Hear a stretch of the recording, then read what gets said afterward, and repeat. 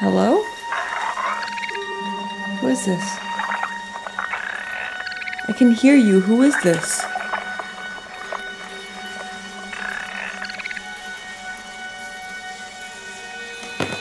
And the Oscar goes to... Hello there, welcome back to yet another video. Today we're gonna talk about how we can approach shooting anything to make it look cinematic. Are you sure you use the word cinematic? Like, can't I just say how to make something look good and interesting? Like, isn't that the same? Yeah, but everyone says cinematic, and the algorithm loves it. Also, why would you use two words when you can go straight to the point? Anyway, I believe that anything can look cinematic and interesting, like literally anything. Any location, however boring it might be, can be shown in an interesting way on screen. I've been thinking about it for a very long time because I was like, there's gotta be a way to capture something that is not inherently interesting in a way that makes that boring and ordinary thing, whatever that might be, look more exciting than it actually is in real life. And the answer here is CGI. No, the concept is, if you don't have something interesting to shoot, then don't shoot at all. If you don't have something interesting to shoot, then you need to find an angle, a point of view of what you want to show that shows that thing in a way that you wouldn't normally experience in real life. And I mean, I'm kind of defining the concept of cinema and art in general here.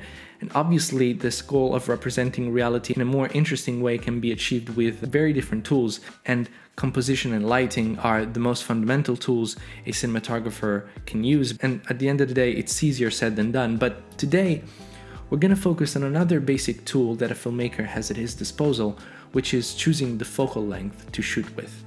On the focal length spectrum, we have wide lenses from 10 to 35 millimeters, then we have what are called normal lenses that range from 35 to 55 millimeters, that kind of represent reality as it is. And then from 55 onwards, we have zoom lenses. If you take a look at what normal lenses do, they capture reality similarly to how our eyes would. And I really love them, but if I'm not shooting in a location that gives me something on a visual level, then I find it hard to pull off an interesting image. And that's because if you're shooting with a normal focal length, I believe that what you're shooting has to be interesting and there's little room for cheating. This is why set design and location scouting are super important aspects of movie and video making. But at the beginning of the video, I said that anything can look cinematic. And this is where a non-normal focal length can help you immensely. A non-normal focal length shows reality in an altered and stylized way, and that alone, since we don't experience reality that way in normal life, will make the image more exciting to watch. Today, in particular, we're going to take a look at some examples of shots taken on longer lenses, ranging from 70 all the way up to 210 millimeters, and how we can use these long lenses to spice up your video production. This is just my personal opinion about long lenses. While the use of longer lenses can offer an intriguing perspective and an alternative way to depict reality, it's important to remember that they're not a one-size-fits-all solution. The efficacy of using longer lenses, like any tool in cinematography, depends heavily on the context, the subject, and the creative vision behind the shot. Just as a longer lens can transform a seemingly mundane scene into something captivating, it can also create an undesired effect if used inappropriately or without a clear purpose. And they also require larger spaces to be further away from the subject. And now, let's continue with the video.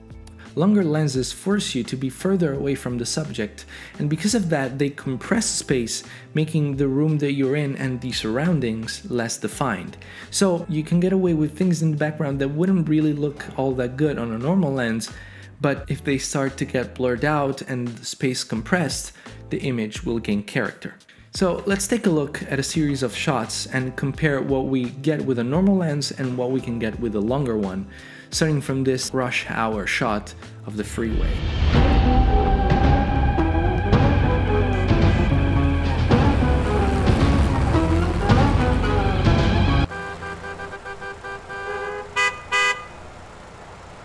Let's take this road. The subject is walking down the road and it doesn't look good because this particular road kind of sucks, but if we switch to a longer focal length, we can get something like this, which right away makes the whole thing 10 times more exciting. Another thing that you can do to accentuate the movement of a character on a long lens is placing the camera on the side and pan following the character. And because of the compression of the lens, the movement will be more energetic compared to the same pan done on 50mm, let's say. Neither of those is right or wrong, but in this case, the zoom lens allowed me to cheat a little bit by making a very boring road next to my very boring apartment in my very boring town. I think I'm digressing a little bit. Anyway, it looks more exciting to me. Also, if you're looking for a zoom lens on a budget, I can't recommend the Canon FD70-200 f4 enough, because I mean, it's great. I paid 50 euros for it, and I mean, it's great in general, but then you realize you paid 50 euros for it, and then it makes it even better. And it's a great lens. If you're just starting out with zoom lenses, or you just want to experiment a little bit before committing financially to a modern one, I think this is a great starting point. Also, the mechanism that allows you to zoom in and out is the same mechanism that allows you to focus.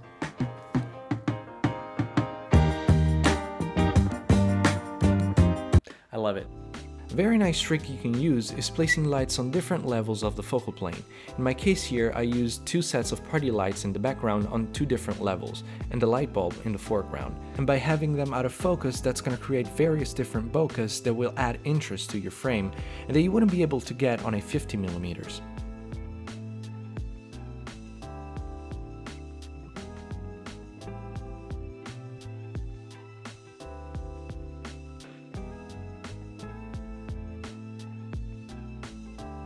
So, do I always use long lenses?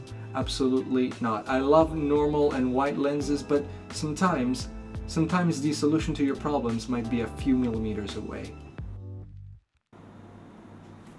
Can you go back to 135? Thank you. Yeah, 135.